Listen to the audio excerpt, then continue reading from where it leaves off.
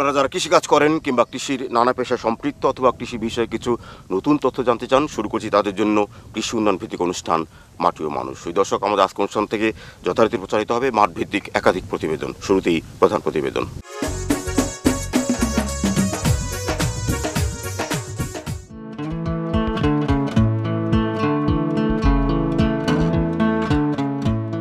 ফুল আমাদের সকলের প্রিয় একটি নন্দিত উপকরণ। তবে বাণিজ্যিক অবয়বে বাংলাদেশে ফুল চাষাবাদ শুরু হয়েছে ৮০ দশকের গোড়াতে। কৃষি বিজ্ঞানীদের মতে বাংলাদেশের আবহাওয়া ও মাটির গুণাগুণে সারা বছরই বাণিজ্যিকভাবে ফুল চাষ করা সম্ভব।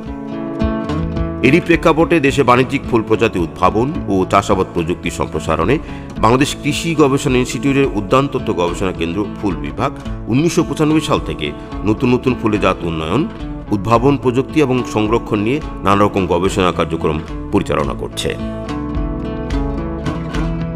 কেন্দ্রে ফুল বিভাগ এই যাবৎ 10টি ফুলের 19টি প্রজাতির ফুলের জাত অবমুক্ত করেছে। এর মধ্যে গ্ল্যাডিওলাস 6টি জাত, চন্দ্রমল্লিকা 4টি, রজনীগন্ধা 1টি, গাঁদা 1টি, অ্যান্থোরিয়াম 1টি, ডালিয়া 1টি, অর্কিড 1টি, এলফিনিয়া 1টি ও জারবেরা 2টি জাত, যা কৃষক পর্যায়ে বাণিজ্যিকভাবে চাষাবাদ হচ্ছে।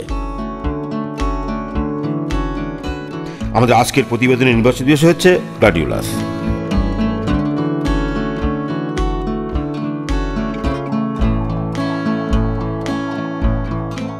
আমাদের দেশের বাণিজ্যিক ফুল চাষের মধ্যে গ্ল্যাডিওলাস উল্লেখযোগ্য। যশোরে পানিসারা গ্রামে গোলাপ, জারবেরা, রজনীগন্ধা ইত্যাদির পাশাপাশি গ্ল্যাডিওলাস চাষ করা হয়। যশোরে যে সমস্ত গ্ল্যাডিওলাস চাষ করা হয় এদের জাত উন্নয়ন, সংরক্ষণ ইত্যাদি বিষয়ে নানা রকম গবেষণা কার্যক্রম পরিচালনা করছে বাংলাদেশ কৃষি গবেষণা ইনস্টিটিউটের ফুল বিভাগ।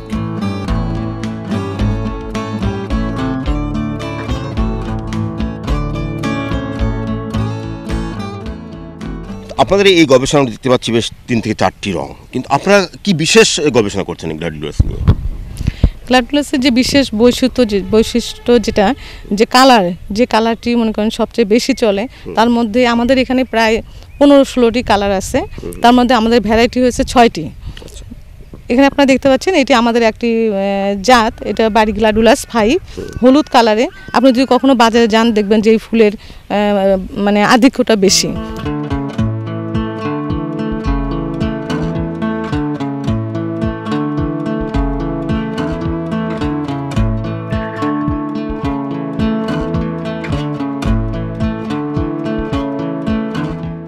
বাজারের সাথে আপনার আগে যে ছিল পার্থক্য, এই গবেষণা আমরা কি বোঝাতে চাচ্ছেন, মানে কি ফাইন্ডিংস আনতে চাচ্ছেন এই গবেষণায়? মানে এটা চলে, মানুষ গ্রহণ করে, এই ফুলটাকে তারা গ্রহণ করে এবং কেনে বেশি, এবং বাজারে এটা চলছে। এবং এটার বীজের যে এখানে যে কর্ম, যেটার মাধ্যমে বংশবিস্তার হয়, সেই প্রোপাগেশনটা এখানে বেশি পরিমাণে হয়। অর্থাৎ একজন কৃষক যদি এটা চাষ করে সে লাভবান হবে। কৃষকরা চাষ কি বীজ থেকে নাকি? এটা একটা পেঁয়াজের মতো, এটাকে মানে বলা হয় কর্ম বলা হয়, এবং তার সাথে অনেকগুলো ছোট ছোট থাকে, তাকে বলা হয় কর্মেল।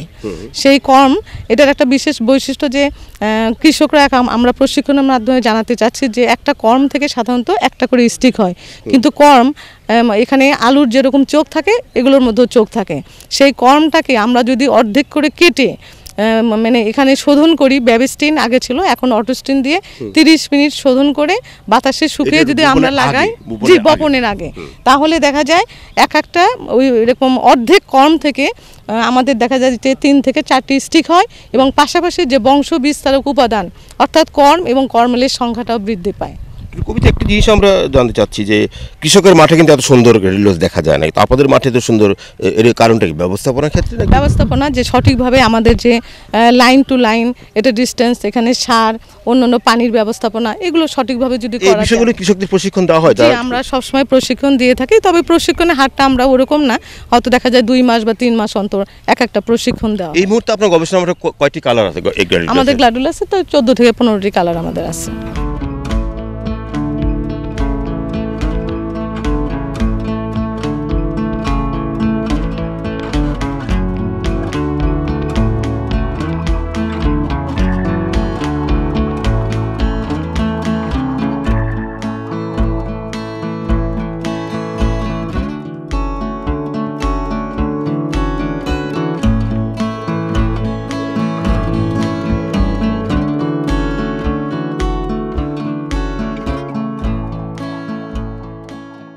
দেখছিলেন অনুষ্ঠানের সর্বশেষ প্রতিবেদন আজ এই পর্যন্তই। আমাদের আগামী অনুষ্ঠানগুলো দেখবার আমন্ত্রণ জানিয়ে শেষ করছি আমাদের আজকের মাটির মানুষ। সকলকে ধন্যবাদ।